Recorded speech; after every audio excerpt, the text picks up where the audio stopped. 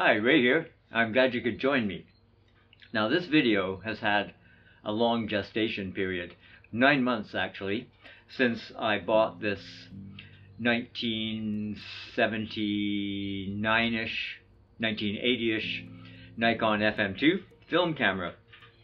And I promised in the original review that I was going to go out and do a shoot and show you what this baby could do. I think that's what I said. And so here I am finally. This is not the first roll of film that I put through the camera, and here we have a roll of Kodak Ektar 100. We've got a sunny day, so it should be good. I did put a preliminary test roll through here and got a couple of shots, but if I'm going to make an excuse, COVID got in the way. And so it's been kind of hard to get out and mingle. So today what I'm going to do is I'm going to take a trip to the city and see what we can find around the city and run this roll of film through the camera. Okay, so let's get this roll of film in the camera. I'll open up our roll of Ektar 100. There we go. And incidentally, we can take this little thing here and we can stick it in the back. Sometimes these fit, sometimes. Okay, so now we know what film we have in the camera. So let's open up the back of the camera. All ready to roll. And pull our film out. We pull that up. Set our film in. And now this is the uptake spool here, and it has a number of shutter release. It has a number of slots here. We slot the film into one of those, feed the film into one of those slots. Let's get it in there. And it goes underneath, as I recall. Shutter release. Let's take it up. Make sure everything is nicely lined up there. Okay, now we can close up the camera. And here we're at S. There's a little S there. Now we can advance the film until we get to our first frame of the film, and we're ready to go. Finally, we make sure that we've got our ASA set to the correct ASA for this film, which is 100, and in fact I do. Yep, there's the, you simply lift that up and set your proper ASA right there. So, we're ready to go. Let's go do it.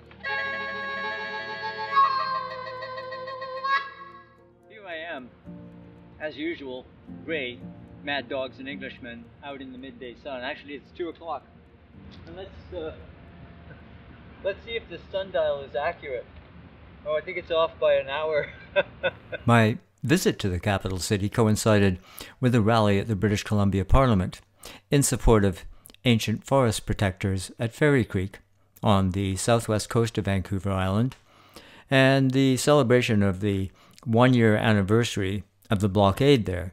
The rally was attended by many Indigenous leaders, chiefs, elders, and matriarchs, as well as environmentalists and scientists. The gathering also coincided with the destruction of the protest headquarters at Fairy Creek, with the police taking advantage of leaders' attendance here to move in the bulldozers and clear the camp, as I documented in my last video. So this turned out to be something of a historic occasion, if you will, all watched over by the police. So all we need to do now is remove the film. We can take it in and be developed. So there's the release button there. We can rewind the film till we feel it release. Open the back. And there's our film ready to go. Okay, all we have to do now is get this film developed. So we'll head off to the local drugstore. Right. Okay, so I need to develop that. Just develop. Okay, Just develop so the film. Develop only, no prints, no upload or anything? No, just put it in a sleeve and Okay. we're good to Do you go. want them cut or uncut? I'll cut them myself Okay, for my scanner. And then it's just a matter of me taking them home and scanning them, and I'll put a link here to show you my scanning workflow.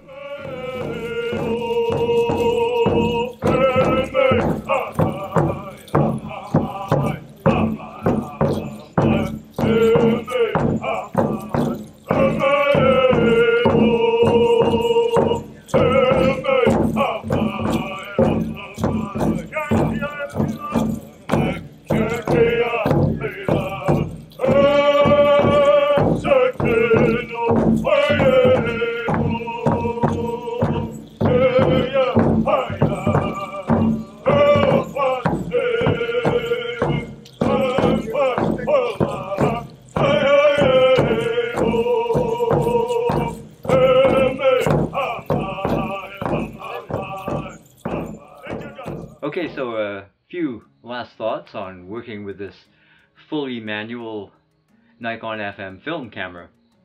And it is fully manual. There's a couple of small batteries in there, but they just run the light meter, that's all. So fully manual. And it's hard. Coming back from many years of being used to autofocus, yeah, it's really hard, and you do miss shots.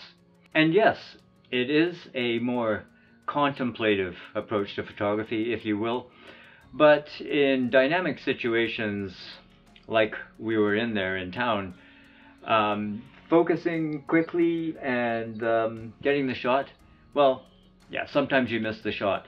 It's definitely not like having autofocus and tracking and eye autofocus, although I probably wouldn't have used eye autofocus in that dynamic situation. I would prefer single point.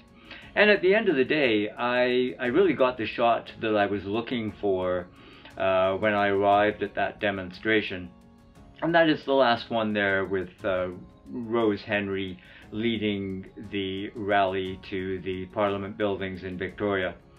I'm very happy with that shot, and a couple of other shots of the dancers as well.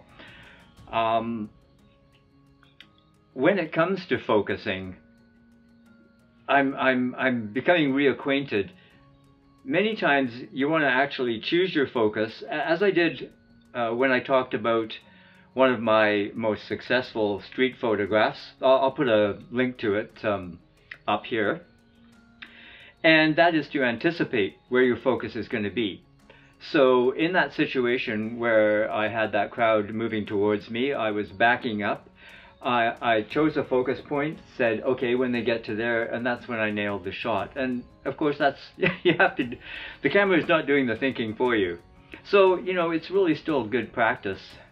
And I'll pick this up every once in a while and go out and shoot another roll of film. In fact, I've loaded up another roll of the Ektar 100. So, if you found this video interesting or useful, please do give it a thumbs up. And if you haven't already subscribed to my channel, please do so. And, well, we'll see you again. Take care. Cheers.